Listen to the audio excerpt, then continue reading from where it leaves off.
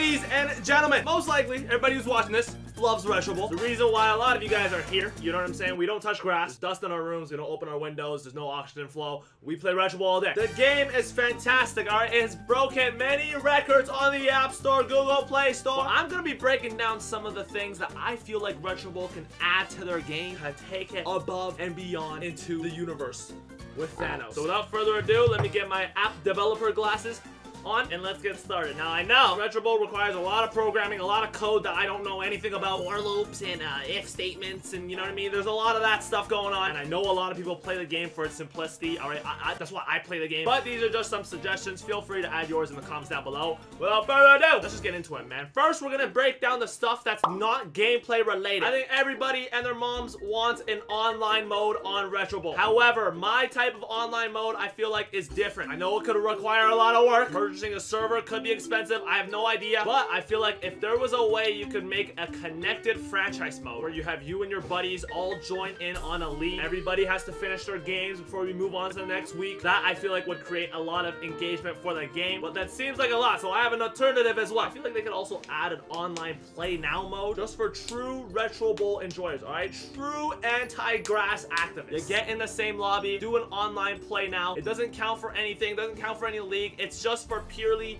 competitive spirit and bragging rights, all right? I feel like that would help as well. Next on my list is stats for other teams. Right now, you can only see standings, but if you're able to see league stats and league leaders, who's leading league in yards, you know what I mean? Throwing yards, passing touchdowns, rushing touchdowns, receiving touchdowns, reception. Could just start out as offensive stats, then transition into defensive stats. You know what I'm saying? Two separate updates, you know what I mean? I got you, Simon. That would be cool as well, especially because there's a lot of player movement that happens in my franchises, and I'm sure that happens in yours, where, you know, you get rid of a QB or you get rid of a receiver to another team. It'd be nice to see how they're doing on the other team. What is that, bro? Why do I look like Rudolph? Next up, I have scouting. This might be more complicated on the game side, but I just feel like it's a little bit on the easier side with the scout points. You know, you don't want to overcomplicate things, but even just a little depth, like finding out what school the player went to, or maybe something like if you didn't do your scouting or if your staff isn't upgraded, the rating of the player and the potential are both not 100%. So for example, if I see a 4-star player and I have like the Seahawks scouting department and I draft a player, he could end up being 3-star instead. Something like that, all right? Next, trading, all right? I want to be able to trade for players, not just draft picks, all right? And I want other teams to offer me players to trade. Right now, when you receive a trade from another team, you're only allowed to give away draft picks, but if you could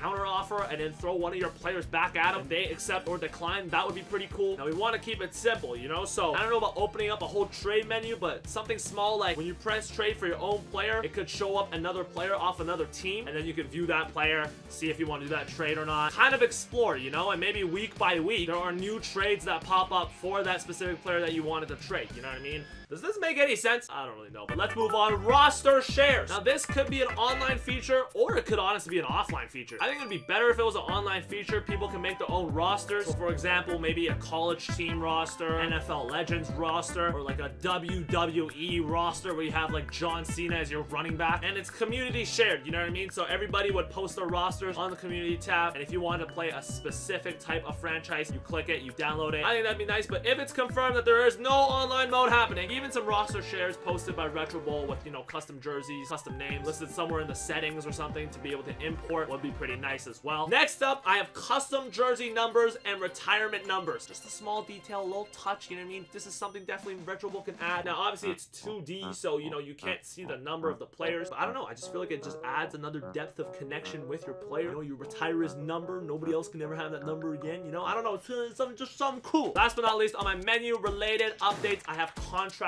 negotiation. Like I said, we don't want to overcomplicate things, so maybe even just one counter offer to the player could help, because salary cap is hard to come by in the game, all right? You got to save up a lot of CC for that. So if you could negotiate the dollar amount, or even just the amount of years, I think that would also help as well. But now let's move on to some of the gameplay related updates that I would like to see. First things first, I want to substitute my players mid-game. For example, let's say I drafted 3 wide receivers. One of them would be on the bench. Boom. One guy starts playing like Laquan Treadwell. I hit the pause menu, yank him out of the game, sub in my third guy, and see how he does. I think that would be really cool. If you draft extra quarterbacks, you could sub in a quarterback for the second half. If you're raising a rookie, you know what I mean? You want to get him in the fourth quarter in a blowout, get him some reps, maybe get him some more XP. I think that would be pretty cool, man. Next up, playing defense. Everybody wants to see this feature. Now, I don't think Retro Bowl will add playing defense. You know, Simon has literally said that there will never be a defense mode on Retro Bowl, but I have some alternatives. You know what I'm saying? I have some compromise. The first one would work kind of like how the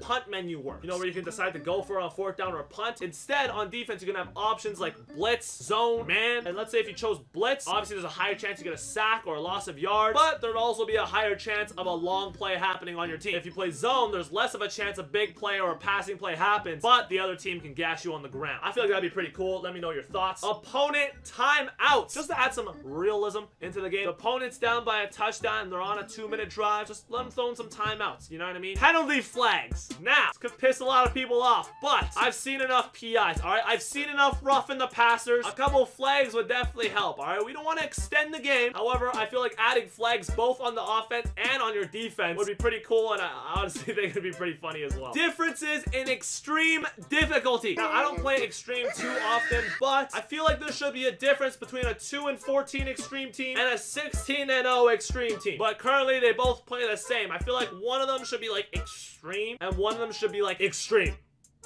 Extreme. Halftime stats. Another small detail, you know what I mean? Just to see how the players are doing, who's hooping, who's messing up the game plan. It'd be nice to check at any point of the game when you press pause, but to start out, let's just add it at halftime, you know what I mean? Just to add a little spice to the game. Last but not least, a coin toss. Another easy menu either at the start of the game or at the start of OT, especially in overtime. Adding a coin toss would be pretty nerve-wracking. That's it for my Retro Bowl shopping list, man. Let me know in the comments down below what you guys think. Feel free to leave more opinions, man. Like I said, I love Retro Bowl. I won't find somebody that loves Retro Bowl more than me, and we all want to see more improvements and updates to the game. All right, and leave a like and follow me on Twitch, please. Leave a like on the video if you guys enjoyed. Make sure you hit that subscribe button. If you are new, I will be giving away $1 million to every person who clicks the subscribe button. So if you subscribe, you're pretty much Jeff Bezos.